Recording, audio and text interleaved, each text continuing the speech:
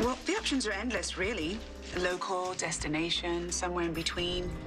Of course, the time of year will play a huge factor. Oh, which reminds me, are you absolutely wedded, excuse the pun, to peonies as your flower of choice? Because their season is relatively short in comparison. Victoria.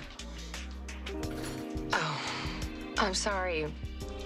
My fiancé wanted to be a part of this meeting, and I'm just wondering what's keeping him. The first time that Billy and I were married, I was arrested and hauled off to jail. Now that's a honeymoon to remember. I would like it if this wedding was a lot less memorable, at least from a disaster angle. Noted. In fact, I'd really like for it to be perfect, because we're not getting another shot. And when Billy and I say I do, it's gonna be forever. Sorry, I'm late. What did I miss? Well, let me think. Just everything.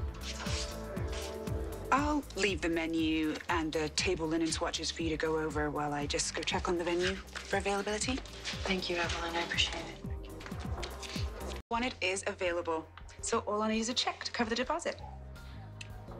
Might have to hold off on this for a minute. Why? The wedding is still on, isn't it? Yeah, I hope so. Good.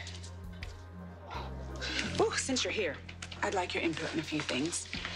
Victoria did give me a little history, so I am aware this isn't your first trip down the aisle. Hardly. That doesn't mean you can't have a traditional ceremony, if you want one, of course. For instance, will you be having a wedding party? Yeah, I assume so. There's people that both Victoria and I would like standing up for us. Yeah. Excellent.